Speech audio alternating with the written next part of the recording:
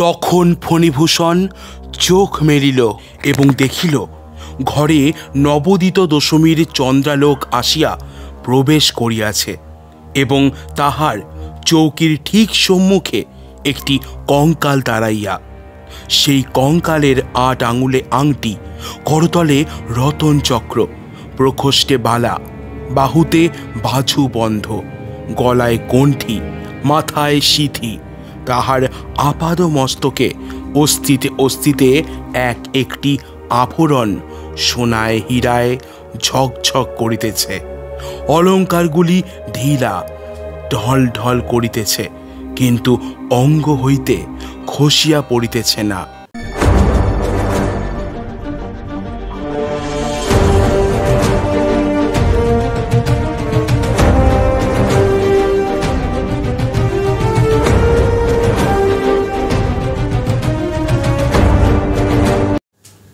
নমস্কার, আমি লোকনাথ।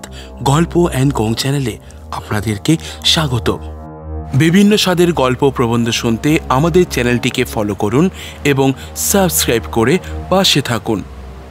বিশ্বকবি রবীন্দ্রনাথ ঠাকুরের প্রয়াণ দিবসে তাকে আমরা জানাই সশ্রদ্ধ প্রণাম। আমাদের চ্যানেলের বিশেষ নিবেদন তারই লেখা একটি ছোট গল্প, মণিহারা। সেই জীর্ণ প্রায় বাঁধা ঘাটের ধারে আমার বোট লাগানো ছিল। তখন সূর্য অস্ত গিয়াছে।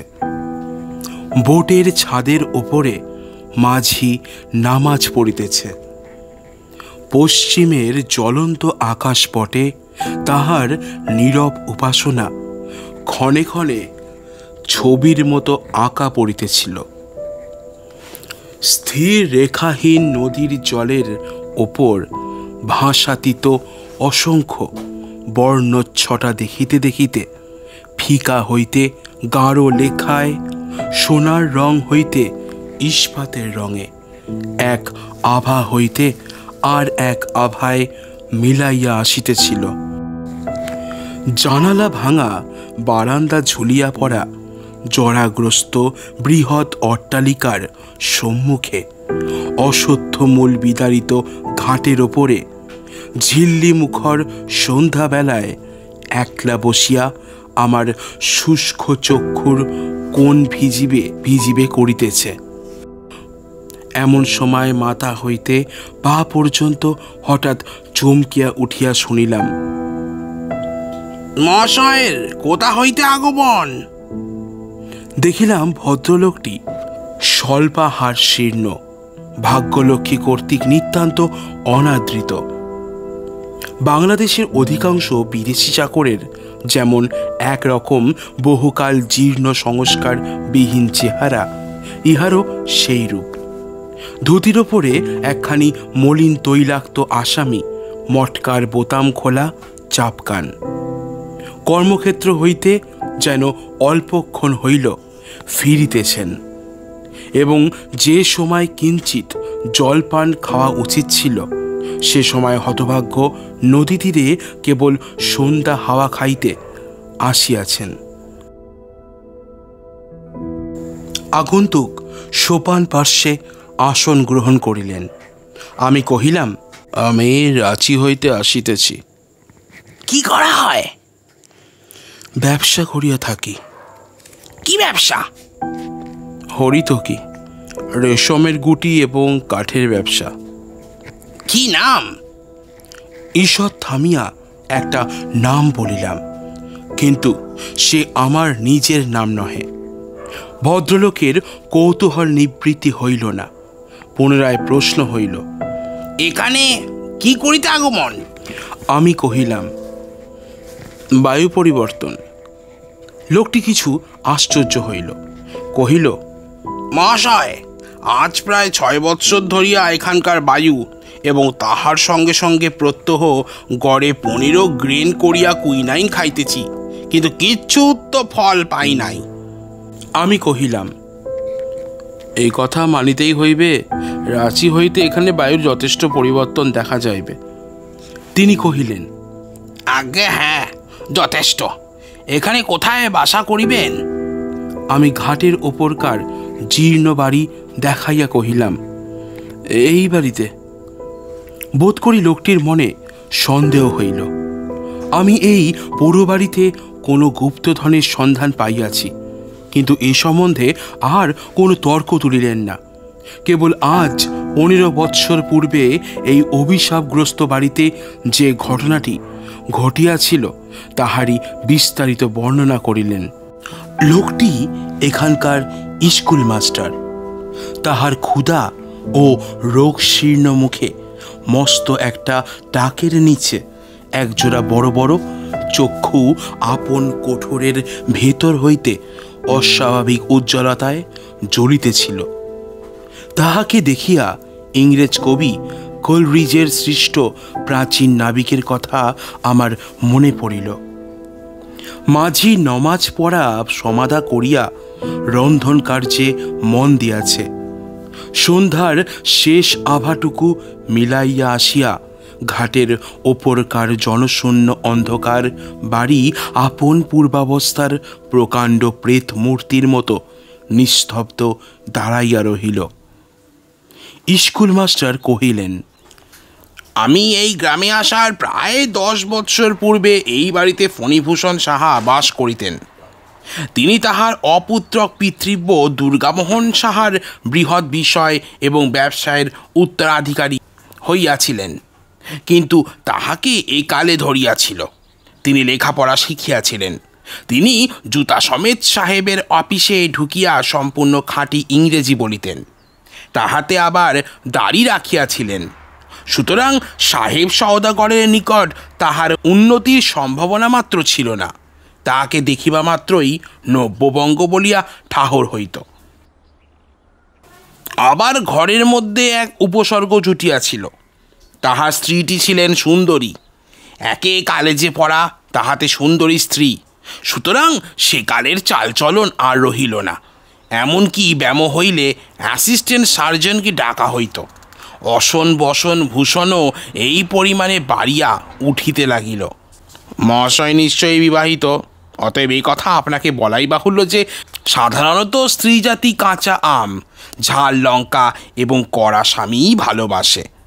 যে দুর্ভাগ্য পুরুষ নিজের স্ত্রীর ভালোবাসা হইতে বঞ্চিত, সে যে কুশ্রী অথবা নির্ধন তাহা নহে, সে নিতান্ত নিরীহ। যদি জিজ্ঞাসা করেন কেন এমন হইল, আমি এই সম্বন্ধে অনেক কথা ভাবিয়া রাখিয়াছি। যাহার যা প্রবৃত্তি এবং ক্ষমতা, সেটার চর্চা না করিলে সে সুখী হয় না। শিঙে শান দিবার জন্য হরিণ শক্ত গাছের গুড়ি খোঁজে, কলা গাছে তাহার শিং ঘষিবার সুখ হয় না। নরনারীর ভেদ হইয়া অবধি স্ত্রীলোক দুরন্ত পুরুষকে নানা কৌশলে ভুলাইয়া বশ করিবার বিদ্যা চর্চা করিয়া আসিতেছে। যে স্বামী আপনি বশ হইয়া বসিয়া থাকে, তাহার স্ত্রী বেচারা একেবারেই বেকার। সে তাহার মাতামহীদের নিকট হইতে 100 লক্ষ বৎসরের শান দেয়া যে উজ্জ্বল বরুণাস্ত্র, অগ্নিবাণ ও নাগপাশ বন্ধগুলি পাইয়াছিল, তাহা সমস্ত নিষ্ফল হইয়া যায়। স্ত্রীলোক পুরুষকে ভুলাইয়া নিজের শক্তিতে ভালোবাসা আদায় করিয়া লইতে চায়। স্বামী যদি ভালো মানুষ হইয়া সে অবসরটুকু না দেয়, তবে স্বামীর অদৃষ্ট মন্দ এবং স্ত্রীরও ততোধিক। নব্য সভ্যতার শিক্ষামন্ত্রে পুরুষ আপন স্বভাবসিদ্ধ বিধাতা দত্ত মহৎ বর্বরতা হারাইয়া আধুনিক দাম্পত্য সম্বন্ধটাকে এমন শিথিল করিয়া ফেলিয়াছে। অভাগা ফণিভূষণ আধুনিক সভ্যতার কল হইতে অত্যন্ত ভালো মানুষটি হইয়া বাহির হইয়া আসিয়াছিল। ব্যবসায়েও সে সুবিধা করিতে পারিল না, দাম্পত্যেও তাহার তেমন সুযোগ ঘটে নাই। ফণিভূষণের স্ত্রী মণিমালিকা বিনা চেষ্টায় আদর, বিনা অশ্রুবর্ষণে ঢাকায় শাড়ি এবং বিনা দুর্জয় মানে বাজুবন্ধ লাভ করিত। এইরূপে তাহার নারী প্রকৃতি এবং সেই সঙ্গে তাহার ভালোবাসা নিশ্চেষ্ট হইয়া গিয়াছিল। সে কেবল গ্রহণ করিত, কিছু দিত না। তাহার নিরীহ এবং নির্বোধ স্বামীটি মনে করিত দানই বুঝি প্রতিদান পাইবার উপায়। একেবারে উল্টা বুঝিয়াছিল আর কি।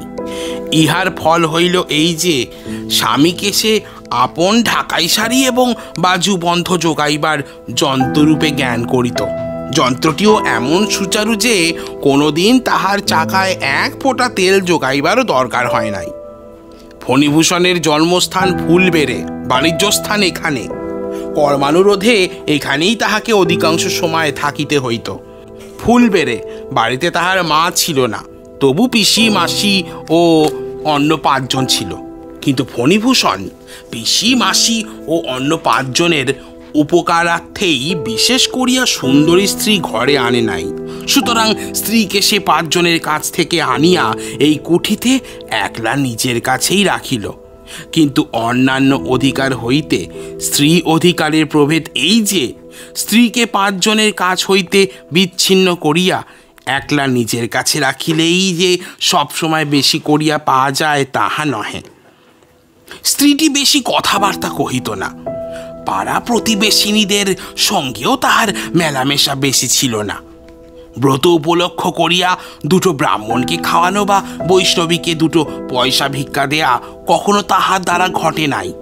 তাহার হাতে কোনো জিনিস নষ্ট হয় নাই, কেবল স্বামীর আদরগুলো ছাড়া আর যাহা পাইয়াছে সমস্তই জমা করিয়া রাখিয়াছে। আশ্চর্যের বিষয় এই যে সে নিজের অপরূপ যৌবনশ্রী হইতেও যেন লেশ মাত্র অপব্যয় ঘটিতে দেয় নাই। লোকে বলে তাহার 24 বৎসর বয়সের সময়ও তাহাকে 14 বৎসরের মতো কাঁচা দেখিতেছিল। যাহাদের হৃৎপিণ্ড বরফের পিণ্ড, যাহাদের বুকের মধ্যে ভালোবাসার জ্বালা যন্ত্রণা স্থান পায় না, তাহারা বোধ করি সুদীর্ঘকাল তাজা থাকে। তাহারা কৃপণের মতো অন্তরে বাহিরে আপনাকে জমাইয়া রাখিতে পারে। ঘন পল্লবিত অতি সতেজ লতার মতো বিধাতা মণিমালিকাকে নিষ্ফলা করিয়া রাখিলেন।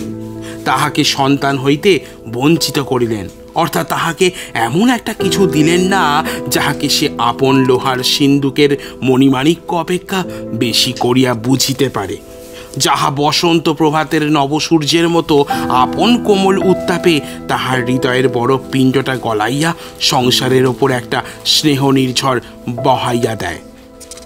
কিন্তু মণিমালিকা কাজকর্মে মজবুত ছিল, কখনোই সে লোকজন বেশি রাখে নাই। যে কাজ তাহার দ্বারা সাধ্য সেই কাজে কেহ বেতন লইয়া যাইবে ইয়া সে সইতে পারিত না। সে কাহারও জন্য চিন্তা করিত না, কাহাকেও ভালোবাসিত না, কেবল কাজ করিত এবং জমা করিত। এই জন্য তাহার রোগ শোক তাপ কিছুই ছিল না। অপরিমিত স্বাস্থ্য, অবিচলিত শান্তি এবং সঞ্চীয়মান সম্পদের মধ্যে সে সবলে বিরাজ করিত। অধিকাংশ স্বামীর পক্ষে ইহাই যথেষ্ট। যথেষ্ট কেন, ইহা দুর্লভ। অঙ্গের মধ্যে কোটিদেশ বলিয়া একটা ব্যাপার আছে, তাহা কোমরে ব্যথা না হইলে মনে পড়ে না। গৃহের আশ্রয় রূপে স্ত্রী যে একজন আছে, ভালোবাসার তাড়নায় তাহা পদে পদে এবং তাহা 24 ঘন্টা অনুভব করার নাম ঘরকরনার কোমরে ব্যথা। নিরতিশয়ে পাতিব্রত্যটা স্ত্রীর পক্ষে গৌরবের বিষয়, কিন্তু পতির পক্ষে আরামের নহে। আমার তো এইরূপ মতো। মহাশয়, স্ত্রীর ভালোবাসা ঠিক কতটা পাইলাম, ঠিক কতটুকু কম পড়িল। অতি সূক্ষ্ম নিক্তি ধরিয়া তাহা অহরহ তৌল করিতে বসা কি পুরুষ মানুষের কর্ম? স্ত্রী আপনার কাজ করুক, আমি আপনার কাজ করি। ঘরের মোটা হিসাবটা তো এই। অব্যক্তের মধ্যে কতটা ব্যক্ত, ভাবের মধ্যে কতটুকু অভাব, সুস্পষ্টের মধ্যে কি পরিমাণ ইঙ্গিত, অনুপরমাণুর মধ্যে কতটা বিপুলতা। ভালোবাসাবাসীর তত সুসূক্ষ্ম বোধশক্তি বিধাতা পুরুষ মানুষকে দেন নাই, দিবার প্রয়োজনও হয় নাই। পুরুষ মানুষের তিল পরিমাণ অনুরাগ বিরাগে লক্ষণ লইয়া মেয়েরা বটে ওজন করিতে বসে। কথার মধ্য হইতে আসল ভঙ্গিটুকু এবং ভঙ্গির মধ্য হইতে আসল কথাটুকু চিরিয়া চিরিয়া চুনিয়া চুনিয়া বাহির করিতে থাকে। কারণ পুরুষের ভালোবাসাই তাহাদের বল, তাহাদের জীবন ব্যবসায়ের মূলধন।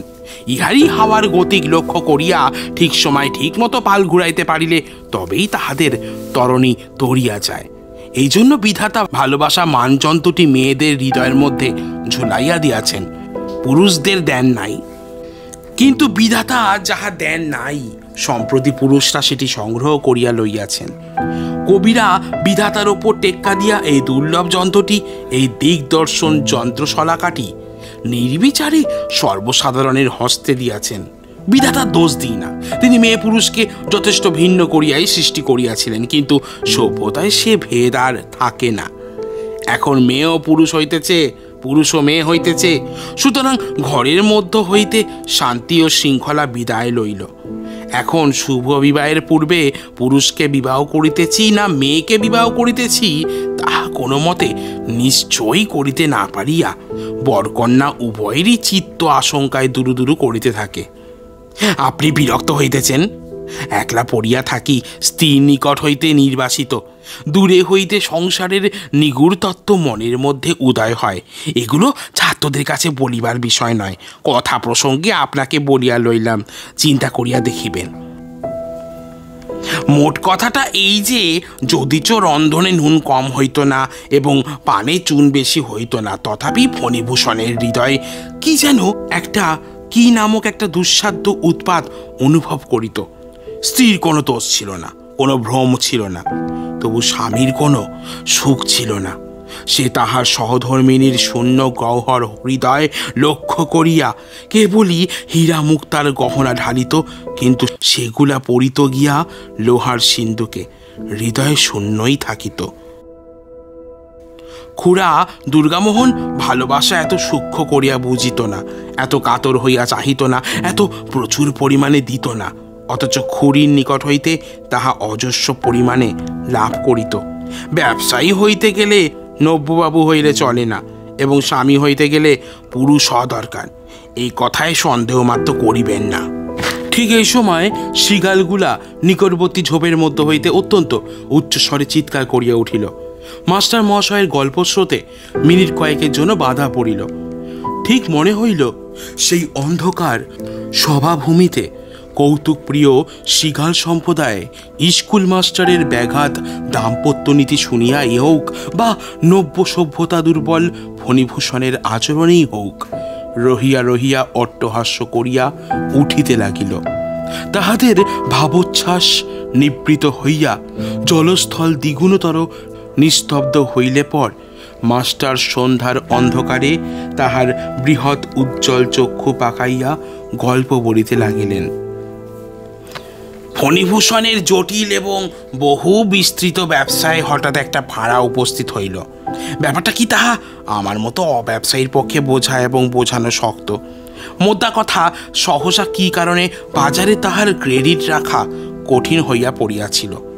যদি কেবলমাত্র 5টা দিনের জন্যেও সে কোথাও হইতে লাখ দেড়েক টাকা বাহির করিতে পারে, বাজারে একবার বিদ্যুতের মতো এই টাকাটার চেহারা দেখাইয়া যায়, তা হইলেই মুহূর্তের মধ্যে সংকট উত্তীর্ণ হইয়া তাহার ব্যবসা পাল ভরে ছুটিয়া চলিতে পারে।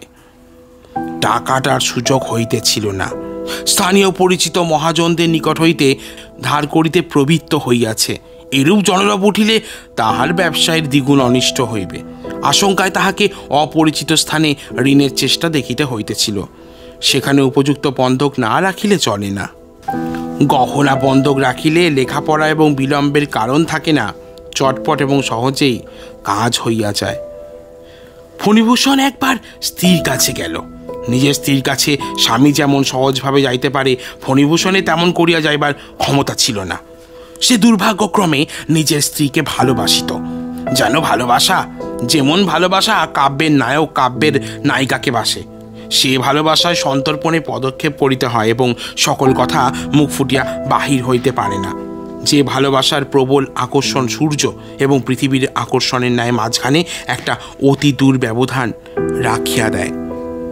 তথাপি তেমন তেমন দায় পড়িলে কাব্যের নায়ককেও প্রেয়সীর নিকট হুন্ডি এবং বন্ধক এবং হ্যাগুনোটের প্রসঙ্গ তুলিতে হয়। কিন্তু সুর বাঁধিয়া যায়, বাক্য স্খলন হয়। এমন সকল পরিষ্কার কাজের কথার মধ্যেও ভাবে জরিমা ও বেদনার বেপথু আসিয়া উপস্থিত হয়। হতভাগ্য ফণিভূষণ স্পষ্ট করিয়া বলিতে পারিল না, ওগো, আমার দরকার হইয়াছে, তোমার গহনাগুলো দাও। কথাটা বলিল, অথচ অত্যন্ত দুর্বলভাবে বলিল। মণিমালিকা যখন কঠিন মুখ করিয়া হ্যাঁ না কিছুই উত্তর করিল না, তখন সে একটা অত্যন্ত নিষ্ঠুর আঘাত পাইল, কিন্তু আঘাত করিল না, কারণ পুরুষোচিত বর্বরতা লেশমাত্র তাহার ছিল না। যেখানে জোর করিয়া কাড়িয়া লওয়া উচিত ছিল সেখানে সে আপনার আন্তরিক ক্ষোভ পর্যন্ত চাপিয়া গেল। যেখানে ভালোবাসার একমাত্র অধিকার সর্বনাশ হইয়া গেলেও সেখানে বলকে প্রবেশ করিতে দেবে না, এই তাহার মনের ভাব। এ সম্বন্ধে তাহাকে যদি ভৎসনা করা যাইত তবে এইরূপ সূক্ষ্ম তর্ক করিত যে বাজারে যদি অন্যায় কারণেও আমার ক্রেডিট না থাকে তবে তাই বলিয়া বাজার লুটিয়া লইবার অধিকার আমার নাই। স্ত্রী যদি স্বেচ্ছাপূর্বক বিশ্বাস করিয়া আমাকে গহনা না দেয় তবে তাহা আমি কাড়িয়া লইতে পারি না। বাজারে যেমন ক্রেডিট, ঘরে তেমনই ভালোবাসা। বাহুবল কেবলমাত্র রণক্ষেত্রে। পদে পদে এইরূপ অত্যন্ত সূক্ষ্ম সূক্ষ্ম তর্কসূত্র কাটিবার জন্যই কি বিধাতা পুরুষ মানুষকে এরূপ উদার, এরূপ প্রবল, এরূপ বৃহদাকার করিয়া নির্মাণ করিয়াছিলেন? তাহার কি বসিয়া বসিয়া অত্যন্ত সুকুমার চিত্তবৃত্তিকে নিরতিশয়ে তনিমার সহিত অনুভব করিবার অবকাশ আছে? না, ইহা তাহাকে শোভা পায়। যাহা হোক, আপন উন্নত হৃদয় বৃত্তির গর্বে স্থির গহনা স্পর্শ না করিয়া ফণিভূষণ অন্য উপায়ে অর্থ সংগ্রহের জন্য কলিকাতায় চলিয়া গেল। সংসারে সাধারণত স্ত্রীকে স্বামী যতটা চেনে, স্বামীকে স্ত্রী তাহার চেয়ে অনেক বেশি চেনে। কিন্তু স্বামীর প্রকৃতি যদি অত্যন্ত সূক্ষ্ম হয় তবে স্ত্রীর অনুবীক্ষণে তাহার সমস্তটা ধরা পড়ে না। আমাদের ফণিভূষণকে ফণিভূষণের স্ত্রী ঠিক বুঝিত না। স্ত্রীলোকের অশিক্ষিত পটুত্ব যে সকল বহুলাগত প্রাচীন সংস্কারের দ্বারা গঠিত, অত্যন্ত নবপুরুষেরা তাহার বাইরে গিয়া পড়ে। ইহারা এক রকমের, ইহারা মেয়ে মানুষের মতোই রহস্যময় হইয়া উঠিতেছে। সাধারণ পুরুষ মানুষের যে কটা বড় বড় কোটা আছে, অর্থাৎ কেহ বা বর্বর, কেহ বা নির্বোধ, কেহ বা অন্ধ, তাহার মধ্যে কোনোটাতেই ইহাদিগকে ঠিক মতো স্থাপন করা যায় না। সুতরাং মণিমালিকা পরামর্শের জন্য তাহার মন্ত্রীকে ডাকিল। গ্রাম সম্পর্ক অথবা দূর সম্পর্কে মণিমালিকার এক ভাই ফণিভূষণের কুঠিতে গোমস্তার অধীনে কাজ করিত। তাহার এমন স্বভাব ছিল না যে কাজের দ্বারা উন্নতি লাভ করে। কোনো একটা উপলক্ষ করিয়া আত্মীয়তার জোরে বেতন এবং বেতনেরও বেশি কিছু কিছু সংগ্রহ করিত। মণিমালিকা তাহাকে ডাকিয়া সকল কথা বলিল, জিজ্ঞাসা করিল, এখন পরামর্শ কি? সে অত্যন্ত বুদ্ধিমানের মতো মাথা নাড়িল, অর্থাৎ গতিক ভালো নহে। বুদ্ধিমানেরা কখনোই গতিক ভালো দেখে না। সে কহিল, বাবু কখনোই টাকা সংগ্রহ করিতে পারিবেন না। শেষকালে তোমার এই গহনাতে টান পড়িবেই। মণিমালিকা মানুষকে যেরূপ জানিত তাহাতে বুঝিল এই রূপ হওয়াই সম্ভব এবং ইহাই সঙ্গত। তাহার দুশ্চিন্তা সুতীব্র হইয়া উঠিল। সংসারে তাহার সন্তান নাই, স্বামী আছে বটে, কিন্তু স্বামীর অস্তিত্ব সে অন্তরের মধ্যে অনুভব করে না। অতএব যাহা তাহার একমাত্র যত্নের ধন, যাহা তাহার ছেলের মতো ক্রমে ক্রমে বৎসরে বৎসরে বাড়িয়া উঠিতেছে, যাহা রূপক মাত্র নহে, যাহা প্রকৃতই সোনা, যাহা মানিক, যাহা বক্ষের, যাহা কণ্ঠের, যাহা মাথার, সেই অনেক দিনের অনেক সাধের সামগ্রী এক মুহূর্তেই ব্যবসায়ের অতল স্পর্শ গহ্বরের মধ্যে নিক্ষিপ্ত হইবে, ইহা কল্পনা করিয়া তাহার সর্বশরীর হিম হইয়া আসিল। সে কহিল, কি করা যায়? মধুসূদন কহিল, গহনাগুলো লইয়া এই বেলা বাপের বাড়ি চলো। গহনার কিছু অংশ, এমনকি অধিকাংশই যে তাহার ভাগে আসিবে, বুদ্ধিমান মধু তা মনে মনে তাহার উপায় ঠাউরাইল।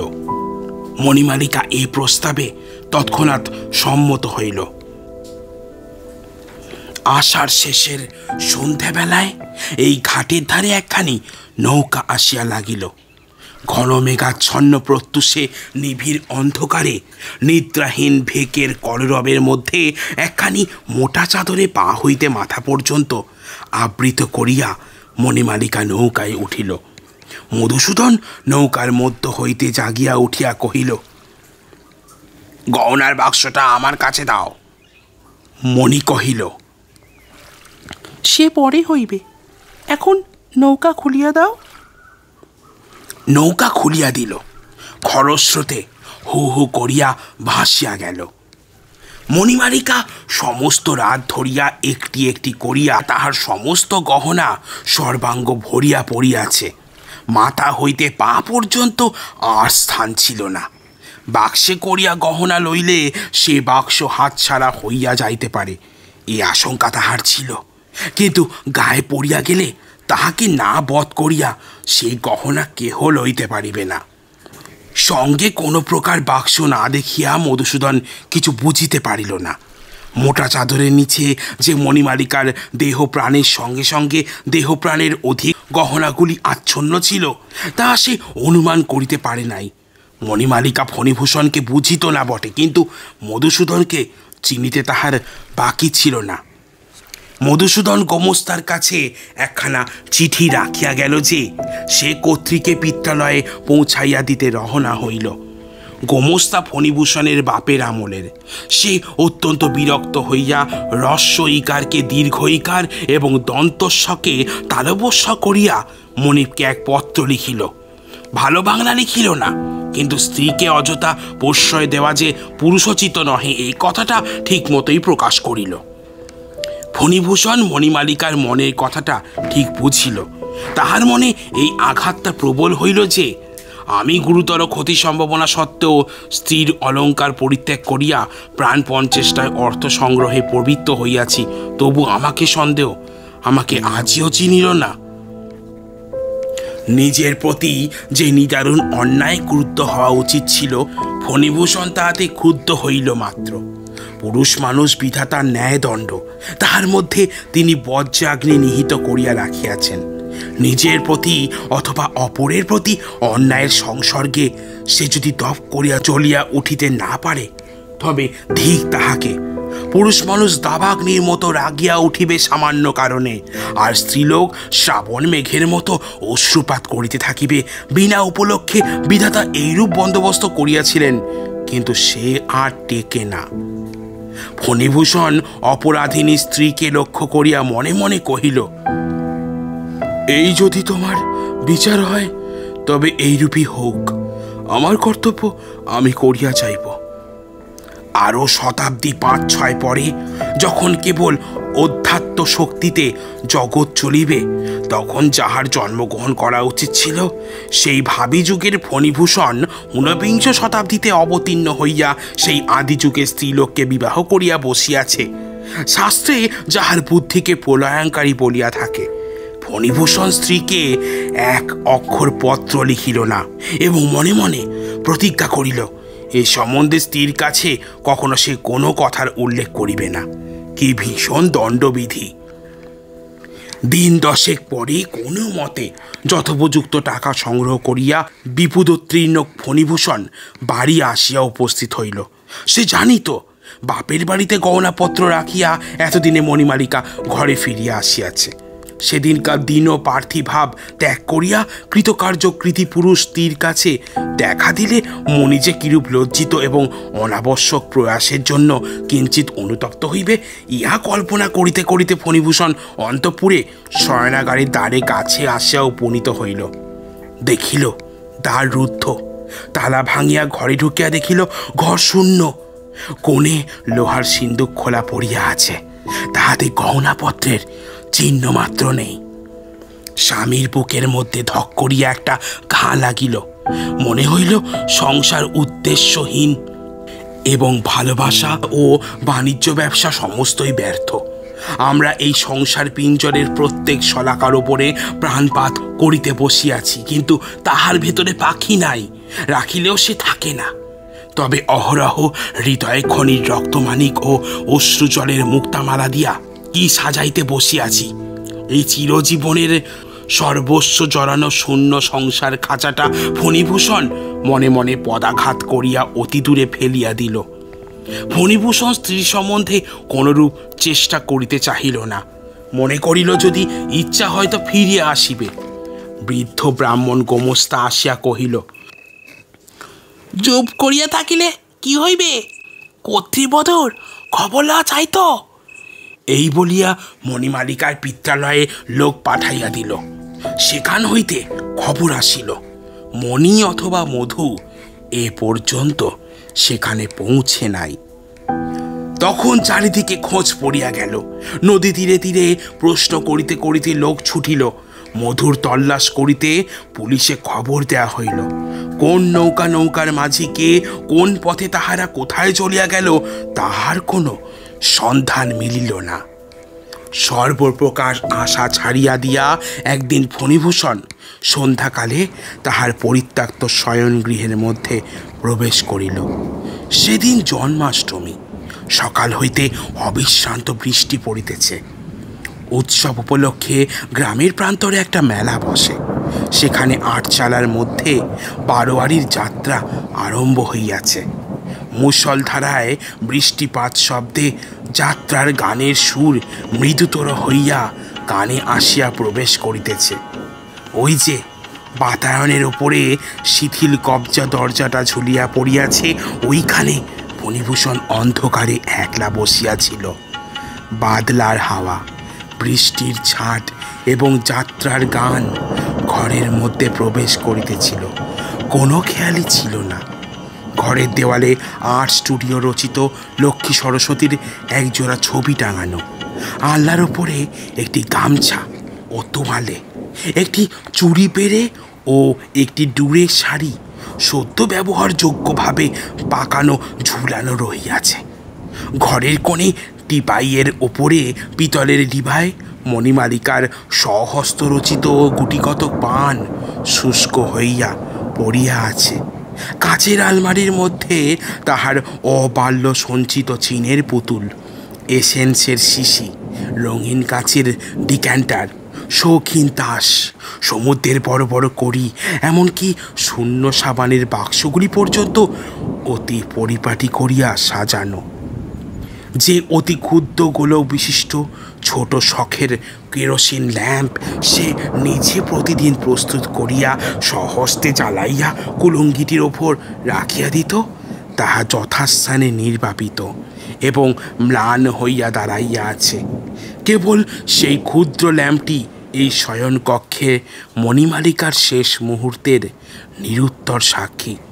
সমস্ত শূন্য করিয়া যে চলিয়া যায়, সেও এত চিহ্ন, এত ইতিহাস, সমস্ত জড় সামগ্রীর ওপর আপন সজীব হৃদয়ের এত স্নেহ স্বাক্ষর রাখিয়া যায়। এসো মণিমালিকা, এসো, তোমার দীপটি তুমি জ্বালাও, তোমার ঘরটি তুমি আলো করো, আয়নার সম্মুখের দাঁড়াইয়া তোমার যত্ন কঞ্চিত শাড়িটি তুমি পরো। তোমার জিনিসগুলি তোমার জন্য অপেক্ষা করিতেছে। তোমার কাছ হইতে কেউ কিছু প্রত্যাশা করে না। কেবল তুমি উপস্থিত হইয়া মাত্র তোমার অক্ষয় যৌবন, তোমার অম্লান সৌন্দর্য লইয়া চারিদিকের এই সকল বিপুল বিক্ষিপ্ত অনাথ জড় সামগ্রী রাশিকে একটি প্রাণের ঐক্যে সঞ্জীবিত করিয়া রাখো। এই সকল মুখ প্রাণহীন পদার্থের অব্যক্ত ক্রন্দন গৃহকে শ্মশান করিয়া তুলিয়াছে। গভীর রাত্রে কখন এক সময় বৃষ্টির ধারা এবং যাত্রার গান থামিয়া গেছে। ফণিভূষণ জানলার কাছে যেমন বসিয়াছিল তেমনই বসিয়া আছে।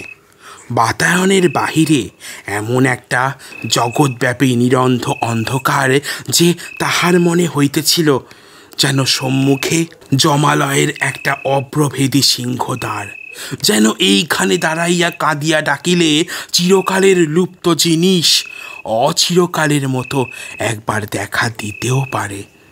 এই মসি কৃষ্ণ মৃত্যুর পটে, এই অতি কঠিন নিকষ পাষাণের ওপর সেই হারানো সোনার একটি রেখা পড়িতেও পারে। এমন সময় একটা ঠক ঠক শব্দের সঙ্গে সঙ্গে গহনার ঝমঝম শব্দ শোনা গেল। ঠিক মনে হইল শব্দটা নদীর ঘাটের ওপর হইতে আসিতেছে। তখন নদীর জল এবং রাত্রির অন্ধকার এক হইয়া মিশিয়া গিয়াছিল। পুলকিত ফণিভূষণ দুই উৎসুক চক্ষু দিয়া অন্ধকার ঠেলিয়া ঠেলিয়া ফুরিয়া ফুরিয়া দেখিতে চেষ্টা করিতে লাগিল। স্ফীত হৃদয় এবং ব্যগ্র দৃষ্টি ব্যথিত হইয়া উঠিল। কিছুই দেখা গেল না। দেখিবার চেষ্টা যতই একান্ত বাড়িয়া উঠিল, অন্ধকার ততই যেন ঘনীভূত। জগৎ ততই যেন ছায়াবৎ হইয়া আসিল। প্রকৃতি নিশীত রাত্রে আপন মৃত্যু নিকেতনের গবাক্ষতারে অকস্মাৎ অতিথি সমাগম দেখিয়া দ্রুত হস্তে আরও একটা বেশি করিয়া পর্দা ফেলিয়া দিল। শব্দটা ক্রমে ঘাটের সর্বোচ্চ সোপানতল ছাড়িয়া বাড়ির দিকে অগ্রসর হইতে লাগিল। বাড়ির সম্মুখে আসিয়া থামিল। দেউড়ি বন্ধ করিয়া দারোয়ান যাত্রা শুনিতে গিয়াছিল। তখন সেই রুদ্ধ দ্বারের ওপর ঠক ঠক ঝমঝম করিয়া ঘা পড়িতে লাগিল, যেন অলঙ্কারের সঙ্গে সঙ্গে একটা শক্ত জিনিস দ্বারের ওপর আসিয়া পড়িতেছে। ফণিভূষণ আর থাকিতে পারিল না। নির্বাণ দ্বীপ কক্ষগুলি পার হইয়া অন্ধকার সিঁড়ি দিয়া নামিয়া রুদ্ধ দ্বারের নিকট আসিয়া উপস্থিত হইল। দ্বার বাহির হইতে তালা বন্ধ ছিল। ফণিভূষণ প্রাণপণে দুই হাতে সেই দ্বার নাড়া দিতেই সেই সংঘাতে এবং তাহার শব্দে চমকিয়া জাগিয়া উঠিল। দেখিতে পাইল সে নিদ্রিত অবস্থায় ওপর হইতে নামিয়া আসিয়াছিল। তাহার সর্বশরীর ঘর্মাক্ত, হাত পা বরফের মতো ঠান্ডা এবং হৃৎপিণ্ড নির্বাণমুখ প্রদীপের মতো স্ফুরিত হইতেছে।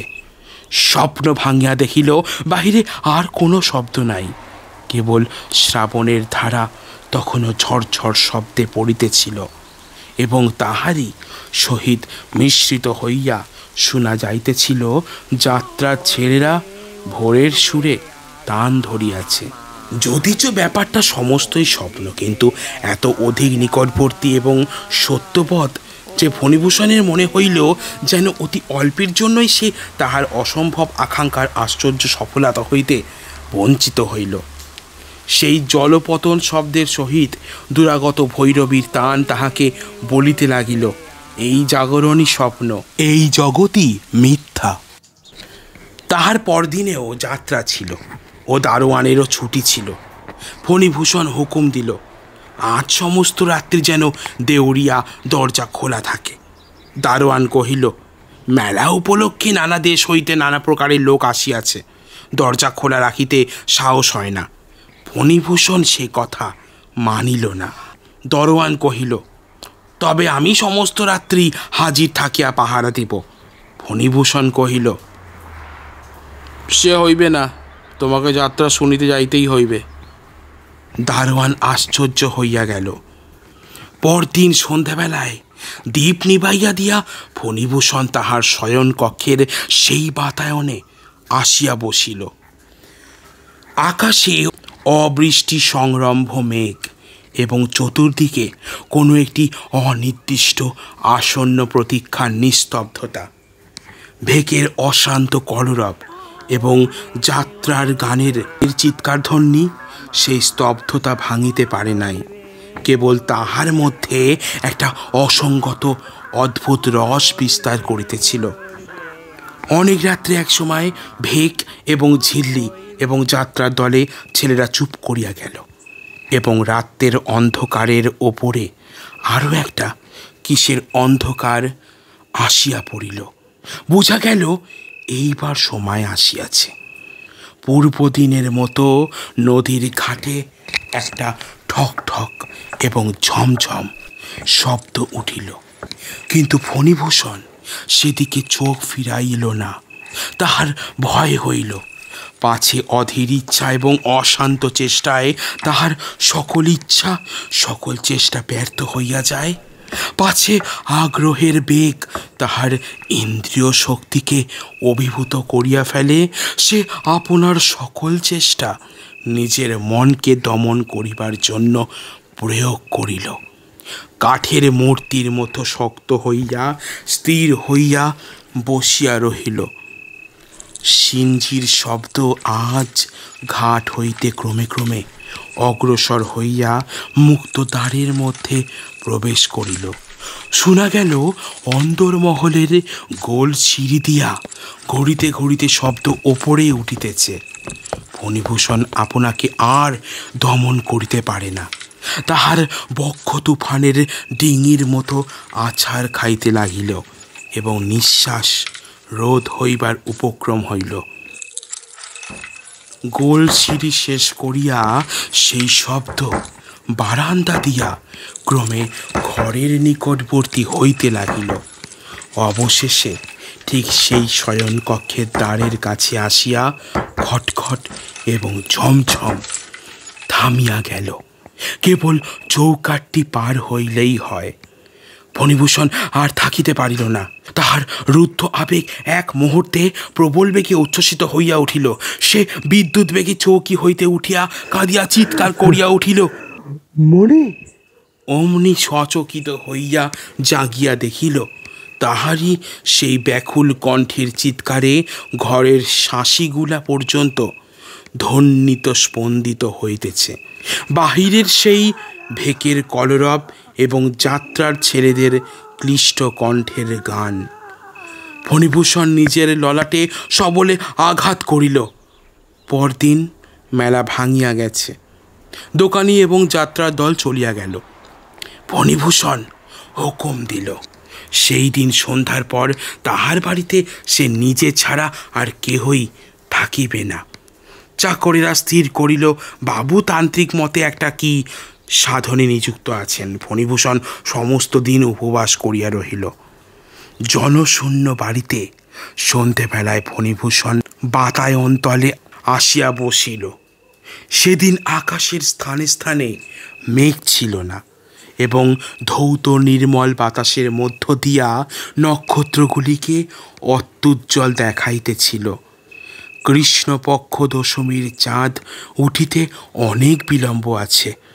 মেলা উত্তীর্ণ হইয়া যাওয়াতে পরিপূর্ণ নদীতে নৌকা মাত্রই ছিল না এবং উৎসব জাগরণ ক্লান্ত গ্রাম 2 রাত্রি জাগরণের পর আজ গভীর নিদ্রায় নিমগ্ন। ফণিভূষণ একখানা চৌকিতে বসিয়া চৌকির পিঠের ওপর মাথা ঊর্ধ্বমুখ করিয়া তারা দেখিতেছিল। ভাবিতেছিল, একদিন যখন তাহার বয়স ছিল 19, যখন কলিকাতার কলেজে পড়িত, যখন সন্ধ্যাকালে গোলদিঘির তৃণশয়নে চিত হইয়া হাতের ওপরে মাথা রাখিয়া ওই অনন্তকালের তারাগুলির দিকে চাইয়া থাকিত এবং মনে পড়িত তাহার সেই নদীকূলবর্তী শ্বশুরবাড়ির একটি বিরল কক্ষে 14 বৎসরের বয়স সন্ধিগতা মণির সেই উজ্জ্বল কাঁচা মুখখানি। তখনকার সেই বিরহ কি সুমধুর! তখনকার সেই তারাগুলির আলোক স্পন্দন হৃদয়ের যৌবন স্পন্দনের সঙ্গে সঙ্গে কি বিচিত্র বসন্ত রাগেন যদি তার লাভ্যাং বাজিয়া বাজিয়া উঠিত। আজ সেই একই তারা আগুন দিয়ে আকাশে মোহমুগ্ধকর শ্লোক কয়টা লিখিয়া রাখিয়াছে। বলিতেছে, সংসারও হয় মতিব বিচিত্র। দেখিতে দেখিতে তারাগুলি সমস্ত লুপ্ত হইয়া গেল। আকাশ হইতে একখানা অন্ধকার নামিয়া এবং পৃথিবী হইতে একখানা অন্ধকার উঠিয়া চোখের উপরকার এবং নিচেকার পল্লবের মতো একত্র আসিয়া মিলিত হইল। আজ ফণিভূষণের চিত্ত শান্ত ছিল। সে নিশ্চয়ই জানিত আজ তাহার অভীষ্ট সিদ্ধ হইবে। সাধকের নিকট মৃত্যু আপন রহস্য উদ্ঘাটন করিয়া দিবে। পূর্বরাত্রির মতো সেই শব্দ নদীর জলের মধ্যে হইতে ঘাটের সোপানের ওপর উঠিল। ফণিভূষণ 2 চক্ষু নিমীলিত করিয়া স্থির দৃঢ়চিত্তে ধ্যানাসনে বসিল। শব্দ দাড়ি শূন্য দেউড়ির মধ্যে প্রবেশ করিল। শব্দ জনশূন্য অন্তঃপুরের গোলসিঁড়ির মধ্য দিয়া ঘুরিয়া ঘুরিয়া উঠিতে লাগিল। শব্দ দীর্ঘ বারান্দা পার হইল এবং শয়নকক্ষের দ্বারের কাছে আসিয়া ক্ষণকালের জন্য থামিল। ফণিভূষণের হৃদয় ব্যাকুল এবং সর্বাঙ্গ কণ্টকিত হইয়া উঠিল, কিন্তু আজ সে চক্ষু খুলিল না। শব্দ চৌকাঠ পার হইয়া অন্ধকার ঘরের মধ্যে প্রবেশ করিল। আলনায় যেখানে শাড়ি কোঁচানো আছে, কুলুঙ্গিতে যেখানে কেরোসিনের দ্বীপ দাঁড়াইয়া টিপাইয়ের ধারে যেখানে পানের বাটায় পান শুষ্ক এবং সেই বিচিত্র সামগ্রীপূর্ণ আলমারির কাছে প্রত্যেক জায়গায় একবার করিয়া দাঁড়াইয়া অবশেষে শব্দটা ফণিভূষণের অত্যন্ত কাছে আসিয়া থামিল। তখন ফণিভূষণ চোখ মেলিল এবং দেখিল ঘরে নবতীত দশমীর চন্দ্রালোক আসিয়া প্রবেশ করিয়াছে এবং তাহার চৌকির ঠিক সম্মুখে একটি কঙ্কাল দাঁড়াইয়া। সেই কঙ্কালের 8 আঙুলে আংটি, করতলে রতন চক্র, প্রকোষ্ঠে বালা, বাহুতে বাজুবন্ধ, গলায় কণ্ঠি, মাথায় সিথি। তাহার আপাত মস্তকে অস্থিতে অস্থিতে এক একটি আভরণ সোনায় হীরায় ঝকঝক করিতেছে। অলঙ্কারগুলি ঢিলা ঢল ঢল করিতেছে, কিন্তু অঙ্গ হইতে খসিয়া পড়িতেছে না। সর্বাপেক্ষা ভয়ঙ্কর তাহার অস্থিময় মুখে তাহার 2 চক্ষু ছিল সজীব। সেই কালো তারা, সেই ঘন দীর্ঘ পক্ষ, সেই সজল উজ্জ্বলতা, সেই অবিচলিত দৃঢ় শান্ত দৃষ্টি। আজ 18 বৎসর পূর্বে একদিন আলোকিত সভাগৃহে নহবতের সাহানা আলাপের মধ্যে ফণিভূষণ যে 2টি আয়ত সুন্দর কালো কালো ঢল ঢল চোখ শুভ দৃষ্টিতে প্রথম দেখিয়াছিল, সেই 2টি চক্ষুই আজ শ্রাবণের অর্ধরাত্রে কৃষ্ণপক্ষ দশমীর চন্দ্রকিরণে দেখিল। দেখিয়া তাহার সর্বশরীরে রক্ত হিম হইয়া আসিল। প্রাণপণে 2 চক্ষু বুঝিতে চেষ্টা করিল, কিছুতেই পারিল না। তাহার চক্ষু মৃত মানুষের চক্ষুর মতো নির্নিমেষ চাহিয়া রহিল। তখন সেই কঙ্কাল স্তম্ভিত ফণিভূষণের মুখের দিকে তাহার দৃষ্টি স্থির রাখিয়া দক্ষিণ হস্ত তুলিয়া নীরবে অঙ্গুলি সংকেতে ডাকিল।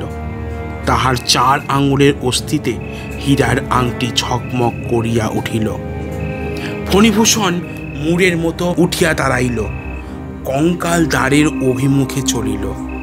হাড়িতে হাড়িতে গহনায় গহনায় কঠিন শব্দ হইতে লাগিল। ফণিভূষণ পাশবদ্ধ পুত্তলির মতো তাহার পশ্চাৎ পশ্চাৎ চলিল। বারান্দা পার হইল। নিবিড় অন্ধকার গোলসিঁড়ি ঘুরিয়া ঘুরিয়া খটখট ঠকঠক ঝমঝম করিতে করিতে নিচে উত্তীর্ণ হইল। নিচেকার বারান্দা পার হইয়া জনশূন্য দ্বীপহীন দেউড়িতে প্রবেশ করিল। অবশেষে দেউড়ি পার হইয়া ইটের খোয়া দেয়া বাগানের রাস্তায় বাহির হইয়া পড়িল। খোয়াগুলি অস্থিপাতে করকর করিতে লাগিল। সেখানে ক্ষীণ জ্যোৎস্না ও ঘন ডালপালার মধ্যে আটক খাইয়া কোথাও নিষ্কৃতির পথ পাইতেছিল না। সেই বর্ষার নিবিড় গন্ধ অন্ধকার ছায়াপথে জোনাকির ঝাঁকের মধ্য দিয়া উভয়ে নদীর ঘাটে আসিয়া উপস্থিত হইল। ঘাটের যে ধাপ বাহিয়া শব্দ উপরে উঠিয়াছিল, সেই ধাপ দিয়া অলঙ্কৃত কঙ্কাল তাহার আন্দোলনহীন ঋজু গতিতে কঠিন শব্দ করিয়া এক পা নামিতে লাগিল। পরিপূর্ণ বর্ষা নদীর প্রবল স্রোত জলের ওপর জ্যোৎস্নার একটি দীর্ঘরেখা ঝিকঝিক করিতেছে। কঙ্কাল নদীতে নামিল। অনুবর্তী ফণিভূষণও জলে পা দিল। জল স্পর্শ করিবা মাত্র ফণিভূষণের তন্দ্রা ছুটিয়া গেল। সম্মুখে আর তাহার পথ প্রদর্শক নাই। কেবল নদীর পরপারে গাছগুলা স্তব্ধ হইয়া দাঁড়াইয়া এবং তাহাদের মাথার ওপরে খণ্ডচাঁদ শান্ত অবাকভাবে চাহিয়া আছে। আপাত মস্তক বারংবার শিহরিয়া শিহরিয়া স্খলিত পথে ফণিভূষণ স্রোতের মধ্যে পড়িয়া গেল। যদিও সাঁতার জানিত, কিন্তু স্নায়ু তাহার বশ মানিল না। স্বপ্নের মধ্যে হইতে কেবল মুহূর্তমাত্র জাগরণের প্রান্তে আসিয়া পরক্ষণে অতল স্পর্শই সুপ্তির মধ্যে নিমগ্ন হইয়া গেল। গল্প শেষ করিয়া স্কুল মাস্টার খানিকক্ষণ থামিলেন। হঠাৎ থামিবা মাত্র বোঝা গেল তিনি ছাড়া ইতিমধ্যে জগতের আর সকলই নীরব নিস্তব্ধ হইয়া গেছে। অনেকক্ষণ আমি একটি কথাও বলিলাম না এবং অন্ধকারে তিনি আমার মুখের ভাবও দেখিতে পাইলেন না। আমাকে জিজ্ঞাসা করিলেন, আপনি কি এই গল্প বিশ্বাস করিলেন না? আমি জিজ্ঞাসা করিলাম, আপনি কি ইহা বিশ্বাস করেন? তিনি কহিলেন, না, কেন করি না তাহার কয়েকটি যুক্তি দিতেছি। প্রথমত, প্রকৃতি ঠাকুরানী উপন্যাস লেখিকা নহেন, তাহার হাতে বিস্তর কাজ আছে। আমি কহিলাম, দ্বিতীয়ত, আমারই নাম শ্রীযুক্ত ফণিভূষণ সাহা। স্কুল মাস্টার কিছুমাত্র লজ্জিত না হইয়া কহিলেন, আমি তাহা হইলে ঠিকই অনুমান করিয়াছিলাম। আপনার স্ত্রীর নাম কি ছিল? আমি কহিলাম, নৃত্যকালী।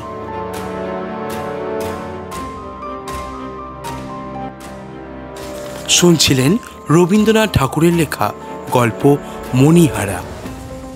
বিভিন্ন স্বাদের গল্প প্রবন্ধ শুনতে আমাদের চ্যানেলটিকে ফলো করুন এবং সাবস্ক্রাইব করে পাশে থাকুন। দেখা হচ্ছে আপনাদের সাথে রবীন্দ্রনাথ ঠাকুরের লেখা জীবন স্মৃতির আরে একটি পর্ব নিয়ে, এবং তারপরেই থাকবে আপনাদের জন্য আরেকটি ভিন্ন স্বাদের গল্প। ভালো থাকবেন আপনারা সবাই।